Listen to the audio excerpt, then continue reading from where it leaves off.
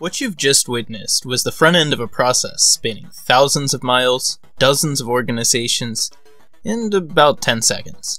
In other words, I loaded a web page on the internet. And you know, the internet is a pretty fascinating place, isn't it? You've got massive collaborative encyclopedias, social media, and a consistent stream of video entertainment. Except for one little thing. I hate to be the well actually guy, but actually, all of those technologies are on the web. And the internet and the web aren't quite the same thing. The web is part of the internet for sure, but not everything on the internet is part of the web. The difference really lies in that the web is a medium. You can put pages on it, files, even interactive content. The internet is just all the equipment that connects everything in the web together. You can even browse web pages without the internet. Here I've physically disconnected my Mac from the internet, but I can still open up web pages stored on the hard drive. Conversely, there's a lot of stuff on the internet that isn't necessarily on the web. Think of basically any app on your phone. Unless you're using a browser like Chrome or Firefox or Navigator, chances are any online content you see in the app isn't part of the web, but it definitely came to you over the internet. But in that case, what is the internet anyways? Really, the internet is just an information delivery service and nothing more. You give it two computers and some chunk of digital information, and the internet will attempt to transfer it from point A to point B. That's all it is. An idea so simple and so general that decades of technology and massive industries can be built upon it. But that kind of popularity makes things a little more difficult to implement. Connecting two machines to share information is pretty easy. All you need is a wire. 3 computers need 3 wires, 4 computers need 6 wires. By the time we've hit 1 billion computers though, we're gonna have a problem. Not only would it require an unimaginable amount of wire to connect every pair of computers, but each computer would have 1 billion wires coming out of it, and most of which would probably go unused. One solution to this is to put some sort of routing center in between all the computers. A message comes in, then gets sent back out through the right line. In that case though, the center has to be ready to handle a lot of traffic, and in the event that it fails for one reason or another, everyone gets kicked offline. The internet gets around this issue by creating a decentralized network.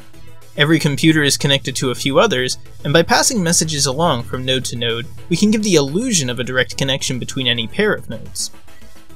Alright, so we have our network. We can pass messages around.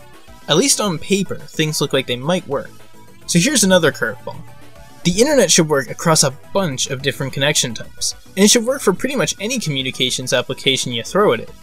Except, different applications like messaging and live streaming care about different qualities in our connection. Sometimes we need a message to be sent correctly, sometimes it just needs to be sent quickly. And in the real world, where lines can be noisy and servers can get congested, these two are generally mutually exclusive. That's why in 1982, the Internet Protocol Suite, a document laying the groundwork for much of the modern internet, presented a layered communication model. The idea to solve a lot of these issues is to break up a connection between two computers into 4 layers: the link layer, the internet layer, the transport layer, and the application layer. Each layer makes certain assumptions on what the layers below it will do, and likewise makes guarantees to the next layer up. And when all 4 layers come together, we can send data across the internet. But watch, this is where the magic happens. All we ever specified is what each layer has to do. Nowhere do we say how it had to be done.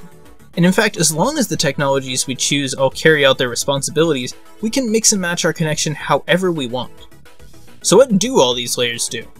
The whole stack is built upon the link layer. Its job is to exchange data between any 2 directly connected machines.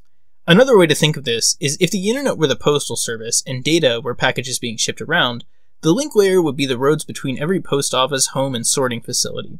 It's just one hop from some place to another. For some packages, where they're going, they don't even need roads. Instead, they travel by air or sea, and in a computer network, it works the same way. Some machines are directly wired, some communicate over Wi-Fi, and some use cellular data. It wouldn't be practical at all, but even flag semaphore could be your link layer. Once we have communication between hosts, we can pass messages around along the network. But in order to know where everything goes, we call on the internet layer. And the internet layer handles a lot of things. It gives each computer on the network its own identifier, it tells each node how to forward traffic, and it sets a few rules about how data is to be passed around. While the internet layer can be any implementation, almost all traffic on the internet is using some version of the internet protocol IPv4 or IPv6. The Internet Protocol is where we get IP addresses, a number used to uniquely identify any computer in the world, just like a real address when shipping a package. The Internet layer is also responsible for routing each bit of data in the right direction toward the target, either sending it directly there or to the next closest node on the network.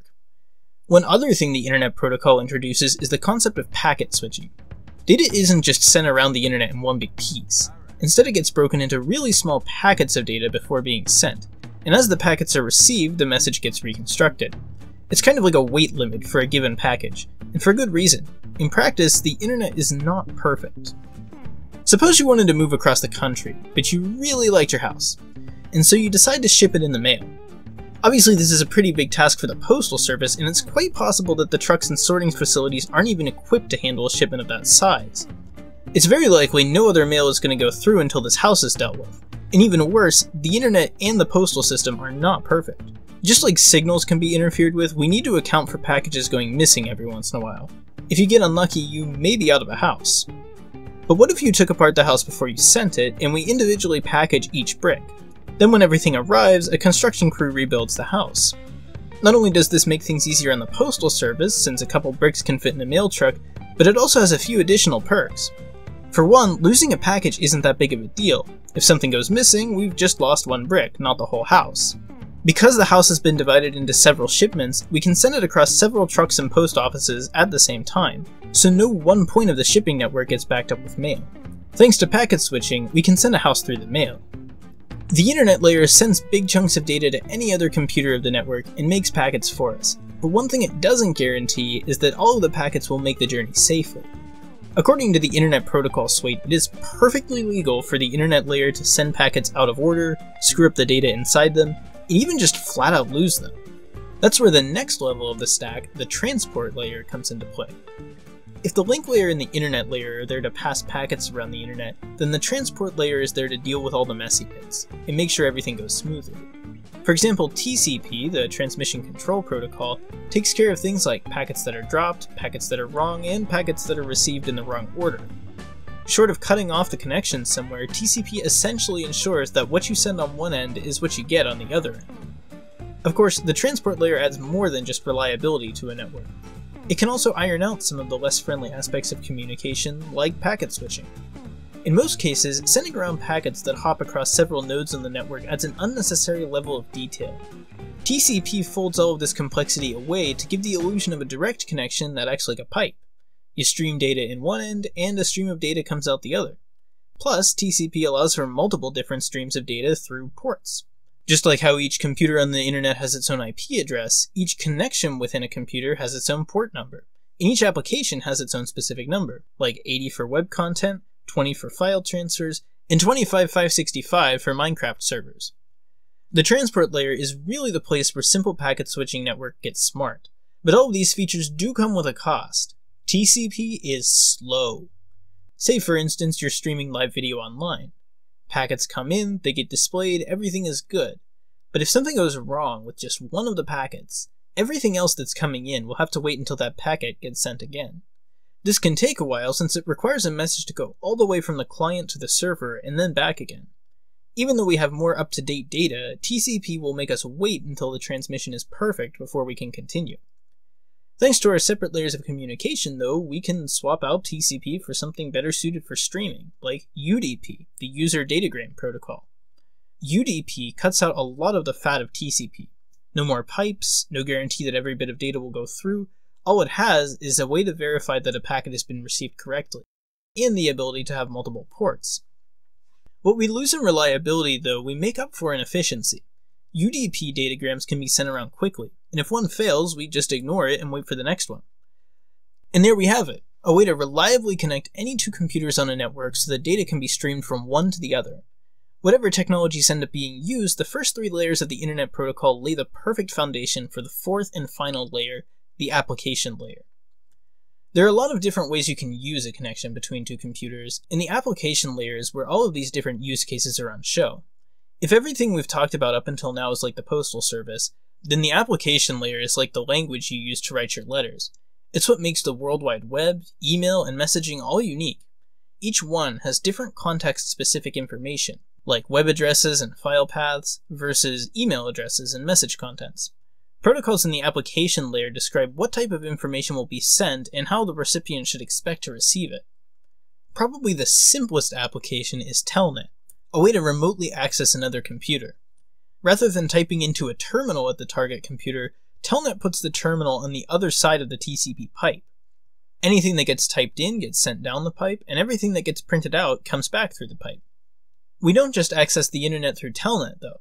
Most applications add a bit more wrapping between the user and the transport layer, like when browsing the web. To access a web page, messages are sent using the Hypertext Transfer Protocol, which says what web page to send and usually some details about the computer making the request. Then the web server responds with information about the web page and its contents. What's cool is, at the application layer, a lot more of the communications begin to look like English rather than bit patterns. For example, this is what an HTTP header looks like. It's pretty human readable. This is what your web browser sends whenever you go on Google or YouTube or any other website.